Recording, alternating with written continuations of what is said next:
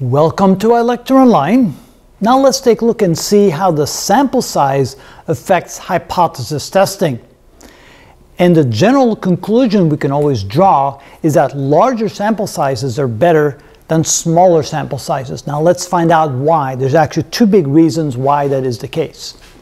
Well, first of all, let's go back to the equation where we calculate the test statistic T, which is the difference between the mean of the sample and the mean of the population divided by the standard deviation of the population, which is then divided by the square root of the sample size. Now if we rewrite it, notice we can take this, the square root of the sample size, and move it to the right. So now we can see that the test statistic is in relationship to the square root of the sample size. In other words, the test statistic is proportional to the square root of the sample size, which means that the larger you make the sample size, the larger you make the test statistic. Now when you make the test statistic larger, it'll move to the right and is therefore more likely to fall in the critical region. So notice that we have three graphs right here. They all have a level of significance of 0.05, which is 5%, so we haven't changed the level of significance. But notice that if the number of the sample size is equal to 9, then we take the square root of 9 and we multiply that times the difference between the mean of the sample and the mean of the population, which is then divided by the standard deviation of the population, and we get a test statistic value equal to 1, which means in this case it does not fall in the critical region, so therefore we fail to reject the null hypothesis.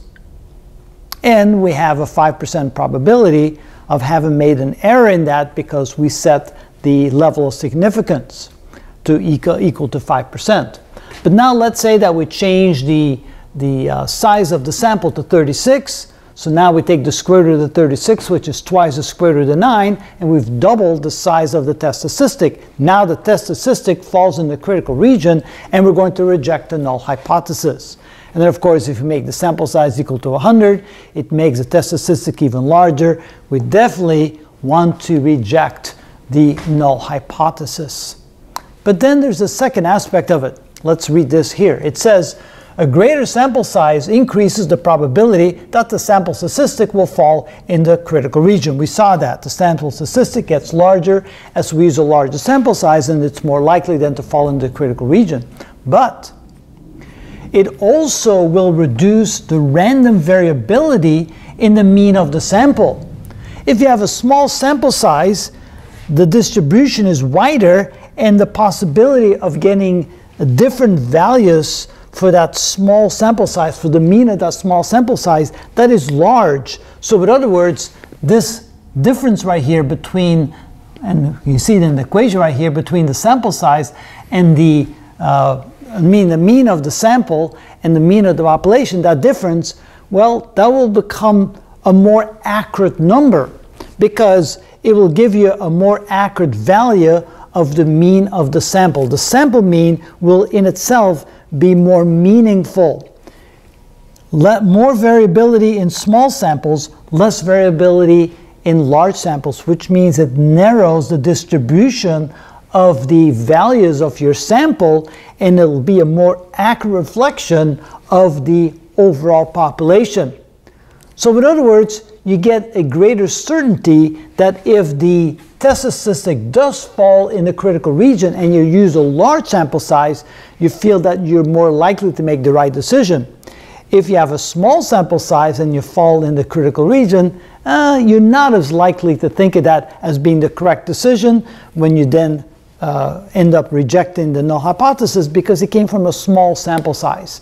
And so large sample sizes do two things. First of all, it makes the test statistic larger. You're more likely to fall into the critical region, but only if the mean also shifts into that region, because the mean will tend to be a smaller value so in other words, if the sample reflects the population, then the two values, the mean of the sample, the mean of the population, will be very close together.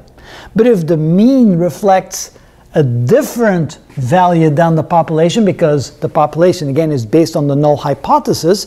So if you're going to reject the null hypothesis, it will be because this value is very different from the mean of the population, which is based on the null hypothesis, and therefore you're more likely to make the right decision. So in both instances, it's better to use large samples when you do a sample size and when you do a random sample. And so therefore you have to kind of strike the balance. Well, how large do you want to make your sample? How many tests do you want to run? In the case of testing screws, instead of testing 36 screws, you're now going to test 100 screws. Is that worth the higher assurance that you'll make the right decision? And again, it's a balancing act. It costs more money, it takes more time to test more things, but then if you take a larger sample size, you're more likely then to make the right decision if you're going to fail to reject the null hypothesis, or if you're going to reject the null hypothesis because you did have a larger sample size. So again, it's a give or take. It's not an all or nothing. And here again, you see how the sample size does affect the way you do hypothesis testing. And that is how it's done. Is there a sweet spot? The sweet spot, that's a good question. So the sweet spot for the level of significance tends to be around 5%.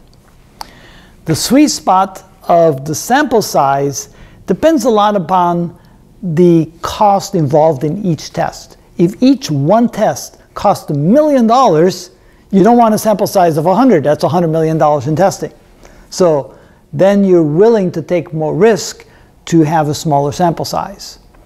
Statistically, a sample size of 25 and above seems to be relatively sufficient. So 25, 36, 49, yeah, that tends to be kind of the sweet spot. You want to be typically at least 25, 36, 50, somewhere in that range is more than adequate.